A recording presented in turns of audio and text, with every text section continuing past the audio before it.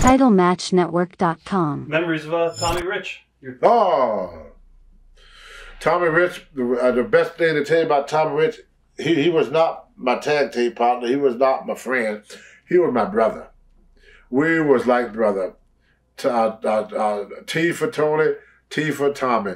Black and white, we fight all night. Salt and pepper team. And it was one of the first, where they had a black wrestler and a white wrestler to go out, to be so close and to perform in front of the fans night after night. And we fought for each other. If I got in the fight, Tommy would fight right beside me, and vice versa. So Tommy is one of my very, very closest friends. Did you get in a car accident with Tommy? And Yeah, I broke my neck with Tommy Rich. It was Tommy Rich, Johnny Rich, and Nick Patrick. And Tommy had a habit of when he drives, he turns all the way around in the car. Huh. So this time when he turned back around, we was going over a cliff. Heard about that. Yeah, and I ended up getting a broken neck from that. Did you guys have heat after that, or is it? No, because I knew that's how Tommy drove. So it wasn't something he did intentionally. I'm very sure it was not his plan to get up this morning. Well, let me drive this car off the cliff and break Tony Atlas' neck. That's a good idea. Let's do that. I'm very sure that was not his intention. So it was an accident. An accident in the wrestling world do happen.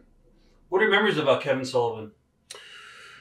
I don't know if Kevin remember this, but me and Kevin, I got him started in bodybuilding.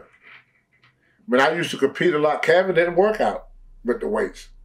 And Kevin started working out and got real religion, got with Doc Neal and everything, and he ended up winning Tennessee State bodybuilding champion, he became. And he really got interested in bodybuilding. Then next thing I know, Kevin ended up becoming a better bodybuilder than what I were. But I remember when Kevin didn't even touch a weight.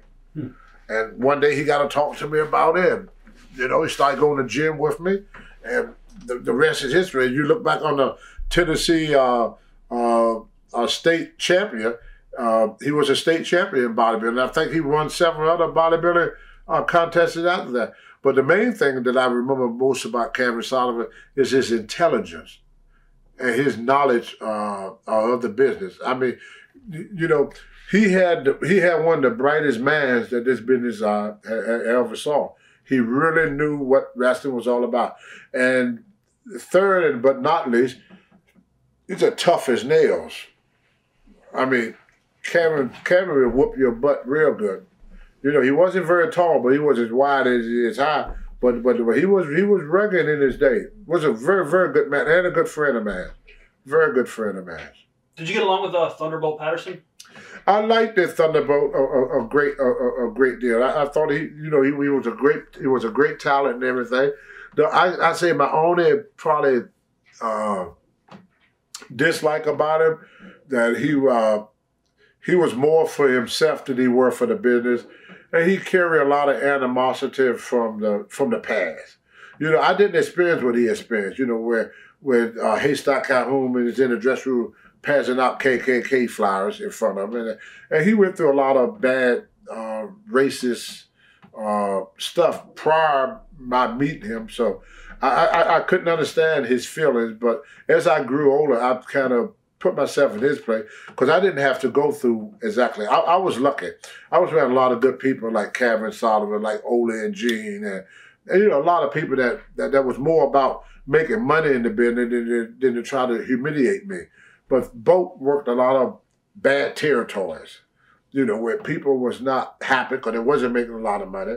So he became the whooping post for a whole lot of people. So, but a great guy in all. What about Abdul the Butcher early on? Well, my biggest memory of Abdul the Butcher, and it goes back to Thunderbolt.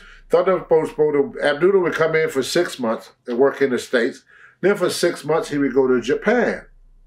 So what ended up happening is he was coming in looking for somebody to work for. He's supposed to work with Thunderbolt Patterson. Thunderbolt was a babyface. Abdullah was a heel. So Thunderbolt didn't want to work with Abdullah. He said, we already done that match. Give me somebody new. So Abdullah said, well, give me the kid. So I started working with Abdullah, and then one night they brought in Tommy Rich, and they wanted, and Tommy was an unknown out of Memphis, and they wanted Abdullah just to beat him up. They had no plans for Tommy. Well, Tommy, when he walked out to the ring, I mean, at that time, every woman in the place just went berserk over this guy. You know, they were screaming, and all you think Elvis had entered the building. So Abdullah got a beating on him. They got the juice on him, and his beautiful blonde hair became bright red. So the fans were getting ready to come to the ring. Ole Anderson said, "Tony, go out there and run Abdullah off before we get a riding on our hand." So I ran out there. The first thing Abdullah said is slam. And Abdullah never been slammed. But because I rushed to the ring, I was wrestling as Black Atlas then. I wore a mask. And when I ran to the ring, I go to pick up Abdullah to slam him, my mask comes off. And that was the beginning of Tony Atlas. I was Black Atlas before I was Tony Atlas. Wow. And it was all by accident. And so then George Scott Ole Anderson called George Scott, said, "I just got two people that just got over strong last night, Tommy Rich and Tony Atlas." He said, "You got to let me keep him." And so they called Lauder, told Lauder they want to keep Tommy for a while. And that was the making of me and Tommy Rich. And it was Abdullah the one that created it. Wow. What about the Briscoes? The Briscoe was great wrestlers, but not entertaining like Flair. I mean, they was out to have. They could out wrestle Flair all day long, but it was just the charisma and it was just the whole package deal. You know, there were several people in the business like Flair. The first was Gorgeous George, and the next one was Buddy Rogers, and then that came Ric Flair, and there only been three people in this business with that type of you know. Nick Bockwinkel was pretty classic. He was a pretty classic guy, but nobody. You take in the 70s and 80s, there was nobody close to Ric Flair. Not even close. Nowhere. What happened in that territory with you and Mr. Orndorff with the backstage brawl? It wasn't backstage. It was in a car or something. It was in a car. Yeah. Well, what ended up happening was, and if Paul tell the truth, he tell you the same thing. Me and Tom Rich would ride together. With Paul and Brando dealers, they needed a ride. So I said, well, you know, Tommy said, yeah, y'all can ride with us. So they got in the back seat. Well, I picked up some barbecue ribs earlier. So I had my ribs on the seat. So Paul said, "What is that stinky shit in here?" I said, "They're my ribs." Paul said, "Well, I'm going to throw them out." I said, "Paul, if you throw out my ribs, I'm going to throw you out too." So we started changing words. Finally, he told Tommy, "Pull this car over." So he pulled the car over. As I'm stepping out the car, Paul sucker punched me. But I didn't feel it because I just got a high tolerance to pain. So I legged out him and took him down. And I just held him down to the ground. Finally, Tommy said, "All right, that's enough, guy. Y'all got, you know, y'all got what y'all need to do." So as I got up, I went back in the car. Paul apologized to me. I apologized to Paul. Tommy looked over. He said, "Tony, your ear is bleeding." So I looked in the mirror, and this earlobe here was hanging. This little piece here was just hanging down. So Tommy Rich said, "Tony, you want to go to the hospital and get that stitched up. You don't want to go around your whole life with your freaking ear hanging down like an earring." So I went to the hospital to get it stitched up. The doctor said, "Well, you can't go home." I said, "Why?" He said, "Because you was bitten by a human."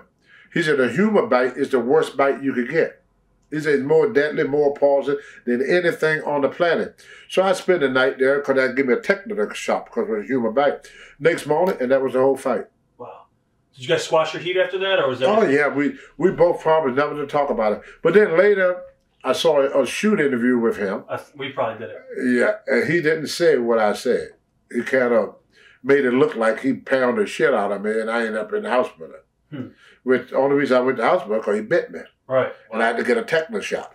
It's crazy. And that's the truth. And Tommy Rich said the same thing.